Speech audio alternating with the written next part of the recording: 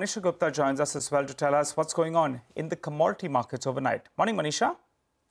Morning, Nigel. Thank you for that. Well, I'll start with the crude oil prices, which are trading steady, and this is ahead of the OPEC meeting on 26th of November. Apart from that, it also has to do with the 7 oil companies impacted at the Gulf of Mexico due to oil discharge of almost 1 million gallons. Remember, the prices had declined 16% since the end of September, so that there is some buying and some buying fundamentals as well that you can see in crude. But the real action really is clearly in case of metals there. You have seen the dollar index decline to a 2.5-month low. The 10-year Treasury yields are trading at a 2-month lows as well, and that has been supportive.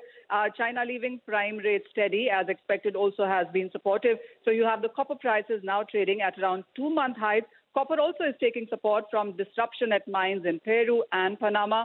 And within the precious metals, it is $2,000 an ounce back for gold. We saw 2% gains for silver, platinum as well. So there is a strong support because of the weakness in dollar and the expectation that the Fed will not hike rates in the month of December now. All right. Okay. Well, Manisha, thanks very much for that.